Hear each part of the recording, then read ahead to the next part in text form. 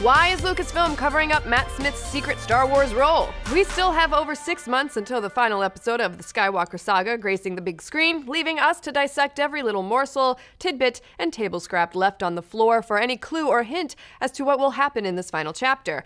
And like last week when it slipped in Vanity Fair that Kylo was mowing down the Knights of Ren in the Rise of Skywalker teaser, a statement that has since been retracted, it looks like Disney may have overplayed their hand once again after they quietly removed Doctor Who actor Matt Smith from the cast listing of the movie on Friday.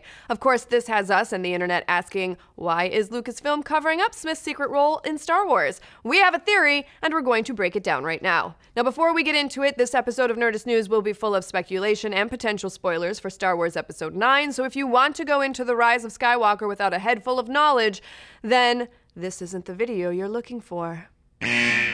So how did this whole mystery start? Well, let's start from the beginning and follow the clues. Now, it started out innocently enough. Back before we even had a title in August of 2018, Variety reported that Doctor Who alum Matt Smith would be joining the cast of Episode 9 in an undisclosed role. This news sent fans into a tizzy wondering who Smith could play. Would he be in the Resistance? A new leader of the First Order? Nobody had a clue, but theories were swirling. However, the fan theory that gained the most steam was that Matt Smith could be playing a young version of Emperor Sheev Palpatine, aka Darth Sidious.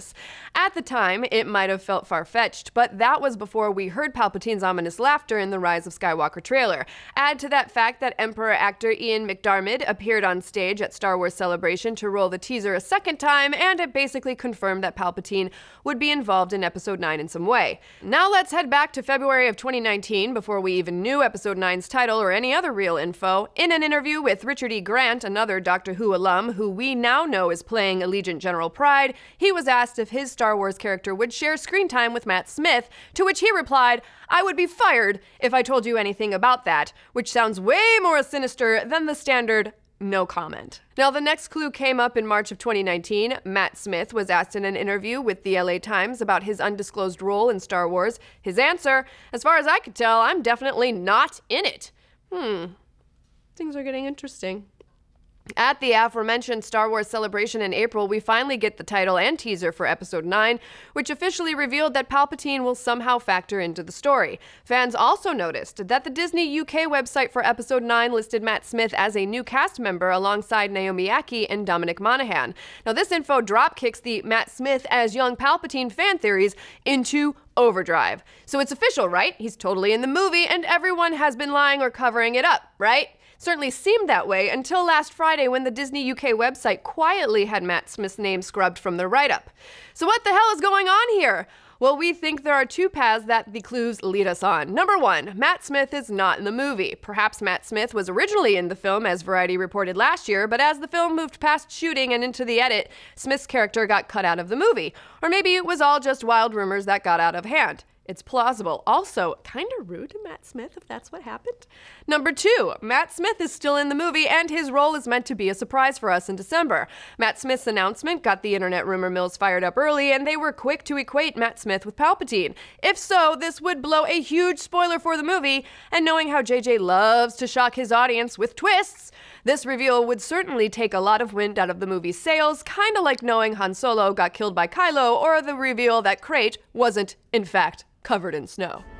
Salt. Ultimately, this feels like this is some light damage control from Disney and Lucasfilm, similar to the retraction Vanity Fair made with the whole Kylo killing his BFFs, the Knights of Ren. It sounds like fans were guessing a little too close to the mark.